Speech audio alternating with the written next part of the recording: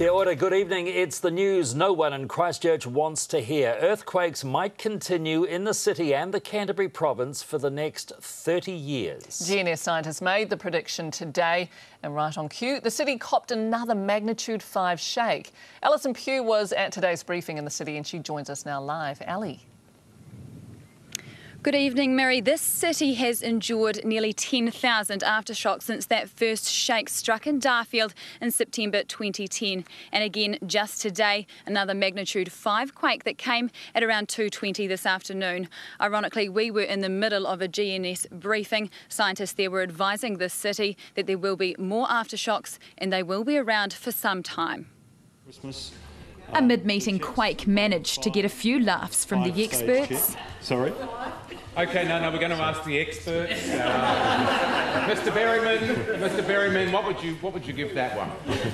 3.3. Well, 3.3. 3.3. But in fact, it was a magnitude 5, and GNS scientists say Christchurch can expect more of the same. You know, the 5 following this sequence is still very likely. But the Canterbury Earthquake Recovery Authority insists residents shouldn't be alarmed. We may get a few more 6s, we're not sure about that. But even then, most of Christchurch doesn't actually suffer any problems when those sort of things happen. Those swamped in the silty eastern suburbs, however, do. A 6 which stirs up liquefaction, that is disturbing and difficult for people and it causes a really big mess. But the reality is they are going to die off. But dying off completely could take decades. Magnitude 3s are liable to go on for several years. Magnitude 1s and 2s will go on for this 30 years. A prediction that the Recovery Minister says is unsurprising. What they're saying is that even some decades after the event, you periodically get a little shake that doesn't bother anybody from those events. So I don't think it's catastrophic news at all. Providing further assurances is the movement of the epicentres eastward, heading out to the ocean. The City Council working on installing tsunami sirens along the coast.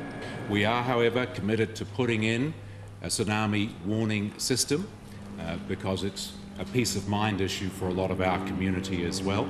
And although the tsunami risk here might be low, the likelihood of more quakes in this town is a sure thing.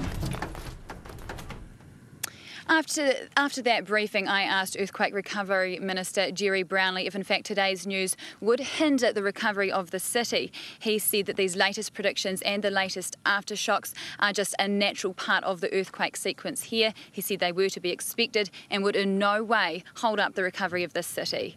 Thanks for that, Ali. That's Alison Pugh in Christchurch there.